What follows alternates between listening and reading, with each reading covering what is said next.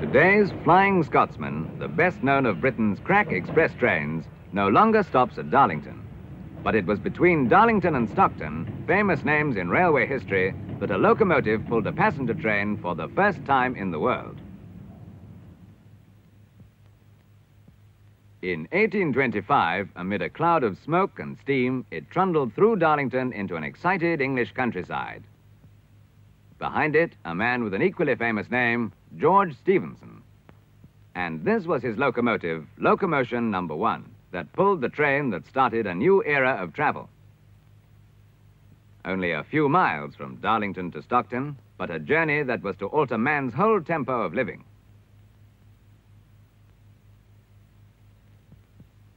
There was some opposition, but over the next 20 years, railway travel caught the public fancy. New lines pushed out into rural England, bringing the towns ever closer together. Stephenson's famous rocket at the Rainhill trials in 1829 proved conclusively that the steam locomotive had come to stay. Parallel with the progress of railway expansion is the history of engine power and speed. The Hardwick in 1895, in a race from London to Aberdeen, covered 140 miles at an average speed of 67 miles an hour. In 1904, the city of Truro traveled at 102 miles an hour. Today, maintained with loving care, she runs excursions for railway enthusiasts.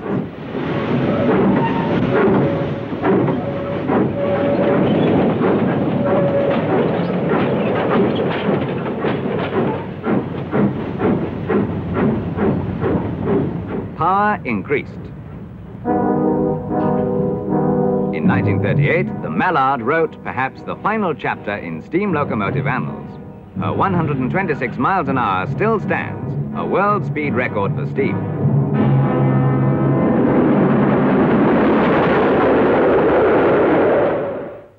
From very early on, British steam locomotive pioneers sent many countries their first iron horses, helping to link far-distant peoples and to develop the arteries of trade.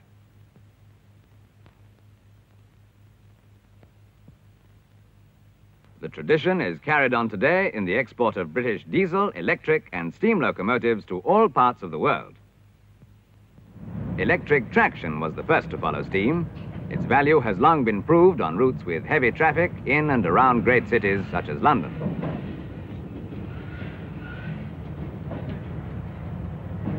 "70 years' experience in electrifying railways already lie behind the services running today in Britain.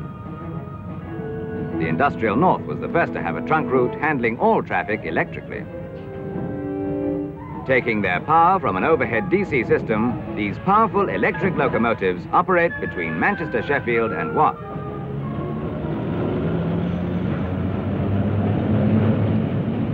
Their route lies across the 2,000-foot-high Pennine Hills, difficult terrain, especially in bad weather.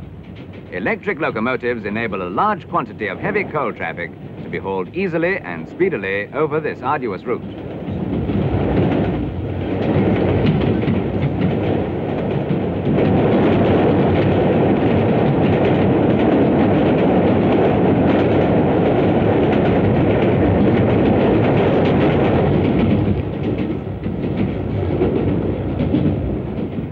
In 1955, the British Transport Commission announced a 15-year plan for the modernization of British railways.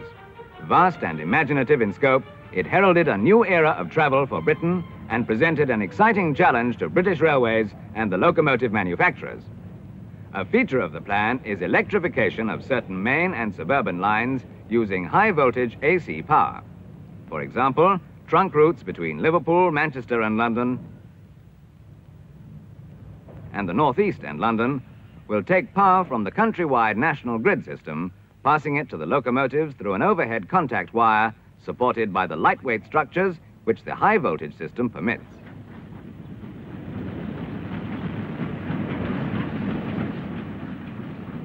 Another feature is the introduction of diesel traction on the remaining routes. Of the 2,500 diesel locomotives called for, many are already in service, different types for different purposes. The 2,000 horsepower diesel electric for express journeys from London to the north. The 800 horsepower diesel electric for heavy freight. The 1,200 horsepower diesel, here operated in multiple with one driving crew. The 1,250 horsepower diesel electric designed for mixed traffic. The 2,000 horsepower diesel hydraulic for express services to the southwest. To obtain immediate economies, diesels are already being used on routes that will ultimately be served by electric trains.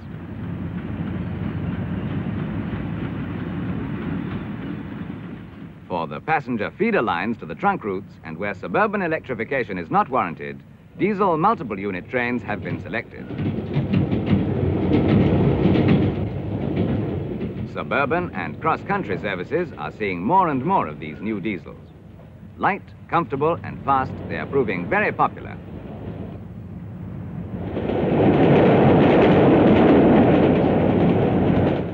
The new generation of train spotters is growing up with diesel and electric trains.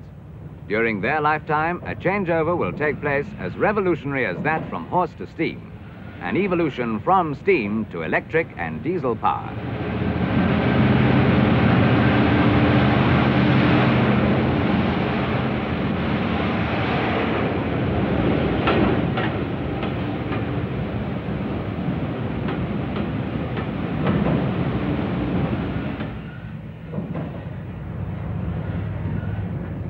Diesel shunting locomotives have been replacing steam shunters on British railways over the last 20 years.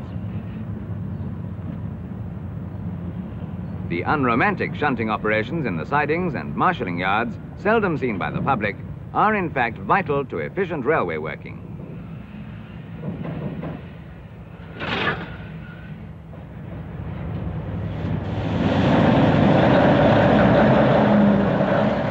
Diesel locomotives can be divided into 3 different classes according to their transmission systems. The diesel electric generates its own electricity to drive traction motors mounted on the axles.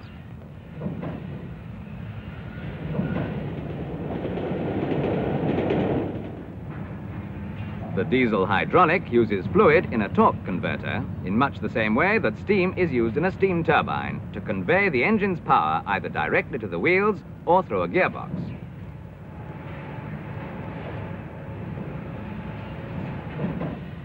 The diesel mechanical in the lower horsepower range uses a clutch or hydraulic coupling and a gearbox just like a motor car.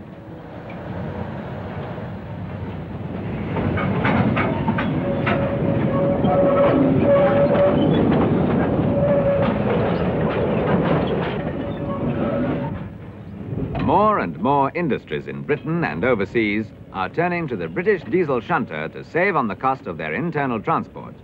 The ease and smoothness with which it handles heavy, dangerous loads adds to the diesel shunter's value in industries like steel.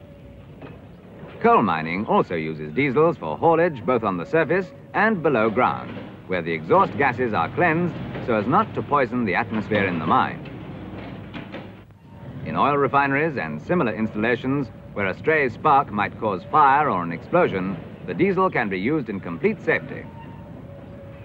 Careful attention given to the design and maintenance of flame-proof equipment ensures that British diesel locomotives are the safest in the world.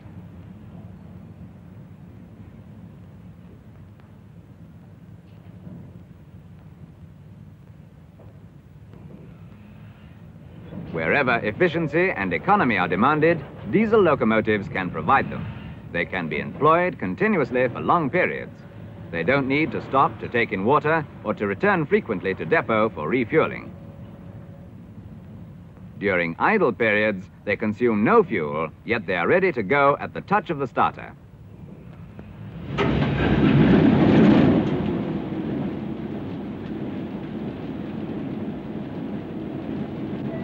It's a one-man job. No fireman is needed.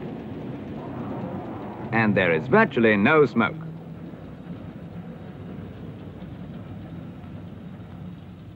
No machine can be admired without a thought for the men who made her.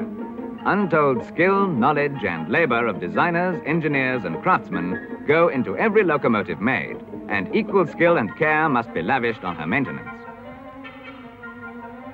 In their works, British manufacturers train apprentices and students from the countries in which their locomotives run.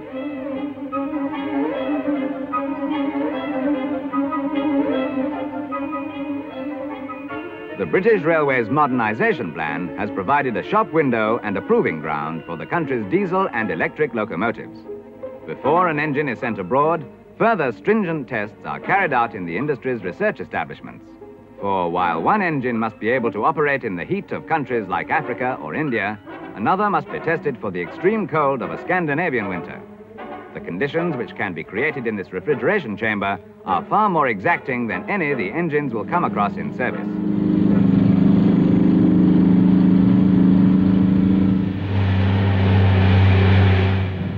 130 years of making locomotives are in themselves a guarantee behind every single locomotive built in Britain for service overseas, like this one bound for Spain.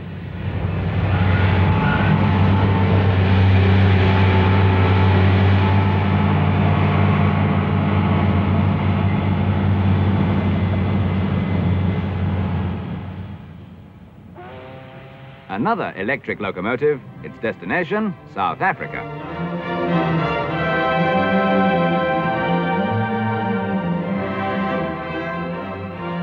In Johannesburg, in the Union of South Africa, the rails stretch like metal sinews through the city, a steel network spreading out into the blue distance towards the vast silences of the high veld.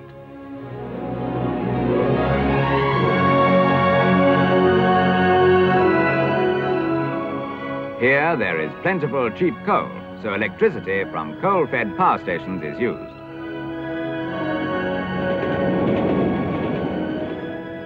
But on the desert stretches, where electrification would not be economic, the British steam condensing locomotive takes over.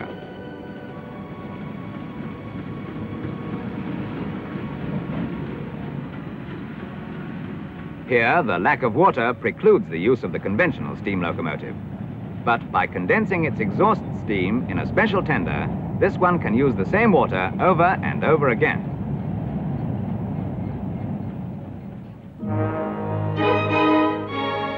Water is also scarce 5,000 miles to the northeast in India, in the Kutch Peninsula, but here the coal fields are far away.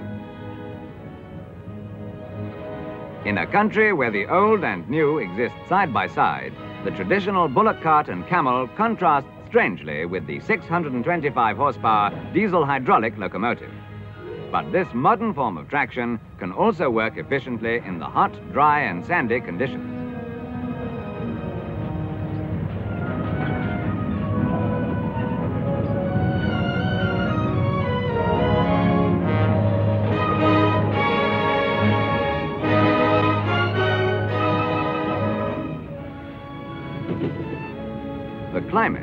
cities of India may be different from that of London, but the advantages of railway electrification are the same.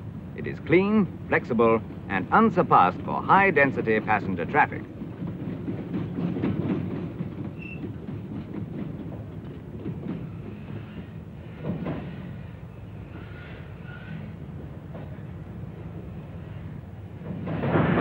In East Africa, malarial mosquitoes and man-eating lions plagued the men who opened up the continent and drove this line from Mombasa on the coast to Lake Victoria.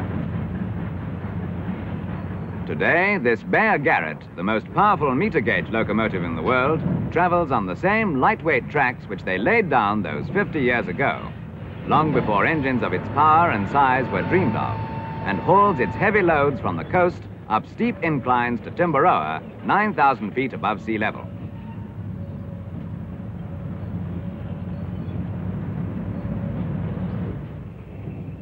Wherever locomotives are required in any continent, the same pattern can be seen. The pattern of British locomotives tailored to suit particular requirements. Britain buys food and raw materials from many countries and in return exports capital equipment like locomotives. Such a partnership is seen in Australia.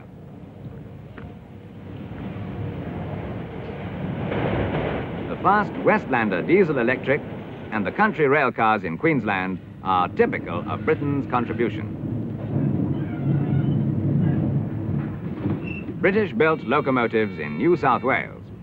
These may well be hauling goods destined to go to Britain in return.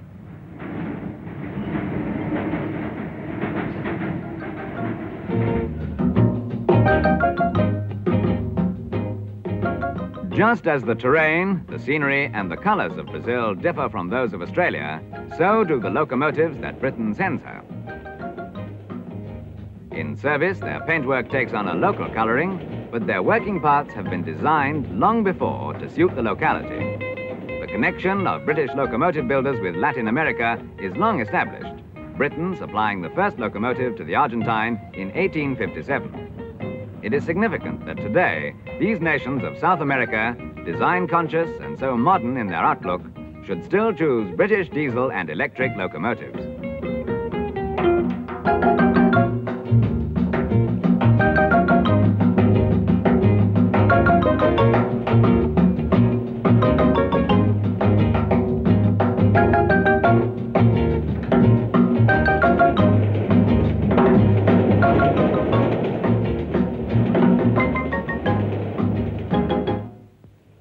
The British locomotive industry is maintaining the lead given it by its pioneers. Research and development are constantly improving the design and performance of British locomotives. Individually adapted or produced in quantity, they can be suited for any haulage job. Ever-changing demands bring new ideas. New needs are met by even newer methods. But the build-up of experience is unbroken through the years. From George Stephenson's Locomotion No. 1 to this 3,300 horsepower giant, the biggest single-unit diesel-electric in the world. The latest in a long, long line of successful British locomotives.